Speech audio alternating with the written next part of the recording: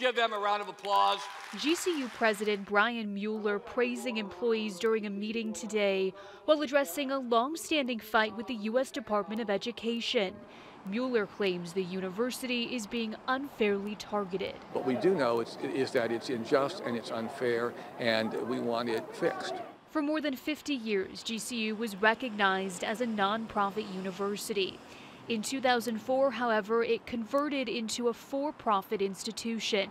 University officials say they had no choice. It needed to raise private capital or consider closing. Then back in 2018, after experiencing a lot of growth, it switched back to a nonprofit university, a move that was recognized by the IRS for tax purposes. However, the Department of Education disagreed. We said, listen, we're willing to work with you. Tell us what you want us to do.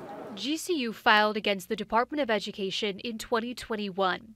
Last year, a U.S. district judge sided with the DOE, upholding its decision to label GCU a for-profit university. And according to that judge's ruling, a big portion of GCU's profits benefit a private party that performs administrative duties for the university. And this violates the DOE's definition of a nonprofit institution.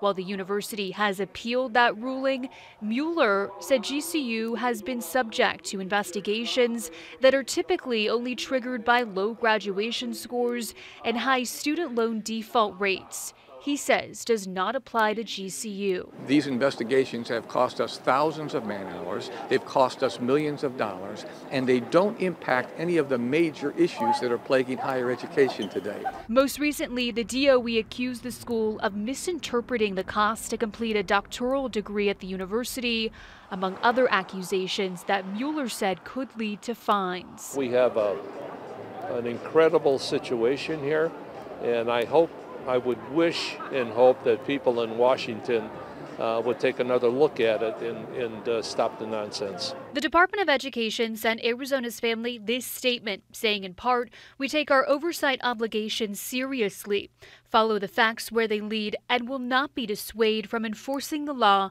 and protecting students, taxpayers, and student aid programs." In Phoenix, Emma Lockhart for Arizona's family.